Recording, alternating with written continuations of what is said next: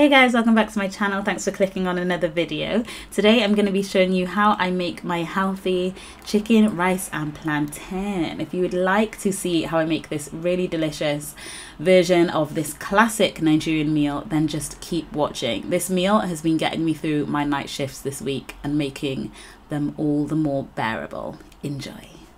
And we're getting straight into it. So I've chopped up some red onions, one whole red onion and a bunch of spring onions, and I'm just putting those inside a blender with some chopped tomatoes and a bit of water to help it mix well. Now I did this in 2 separate batches, but you can just do one. I only did that because my blender is a little magic bullet, so it's a bit small. But yeah, 1 can of chopped tomatoes with the onions.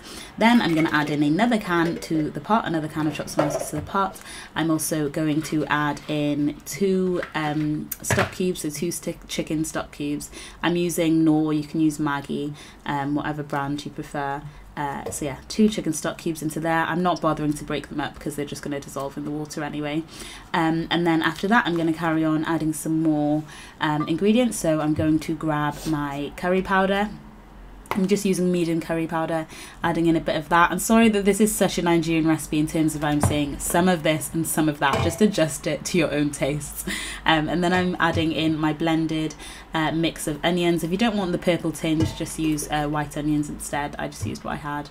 And then I'm also adding in some tomato puree, so a whole tube of tomato puree. Also, this quantity makes quite a lot of stew, so it makes enough for 2 meal preps. I had a lot left over which I'm storing to use again, so you can halve it if you wish. Then I'm going to grab my chicken and slice that up into in half because they were just very big pieces of chicken breast. Then I'm going to heat up my stew, and at this point I'm also going to add in a few more flavourings. So I'm adding in some thyme, and then I'm also going to add in some garlic powder. So I just heat them all up together and get my stew nice and hot so it's kind of simmering before I then go ahead and add in the chicken, because I'm going to cook the chicken inside the stew. Now the reason I cook the chicken inside the stew is to help it to really absorb all the flavours of the stew and to help it cook really nice and succulently. So once I've added in the chicken, I'm going to leave it to cook for around about 30 minutes, 40 minutes until I feel the chicken is done. And I'm going to leave it on a nice hot simmer, so you don't want to let the pot get too cool. So I'm just leaving it to simmer for about 30 to 40 minutes, depending on when the chicken is done. Then I'm going to grab some super ripe plantain, so ripe that I couldn't even show you the skin because you would think I was actually gross as to how far I let it ripen. So I sliced them up nice and thick and chunky because I like them chunky. Then I put a sheet of baking paper onto a tray and I spray it with a bit of fry light to stop the plantain from sticking, and then I lay it out. Now I would say lay it out in single file. I just threw the fry light then. I would say lay it out in single file, but you know, rules are made to be broken, so I kind of just piled mine all on top because it wouldn't fit. And then I grabbed my fry light again and I just spritz it again to stop the plantain from drying out. I literally almost never deep fry my plantain anymore because there's just no need. You still get some nice juicy soft plantains by cooking them in the oven for about 10 minutes instead.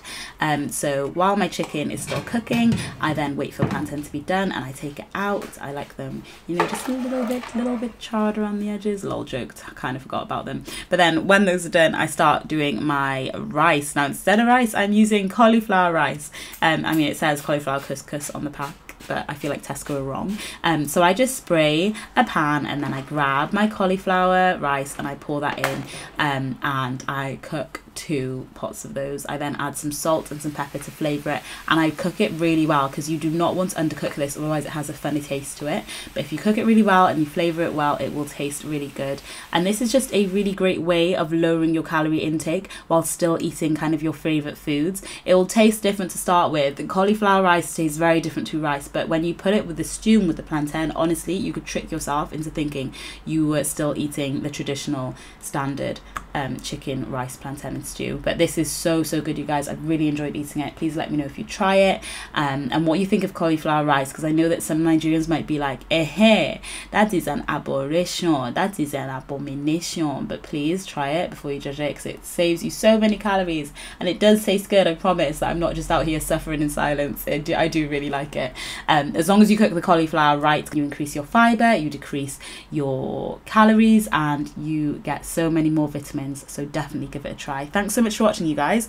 Hope you've enjoyed it. I will see you in my next video. Love you, bye.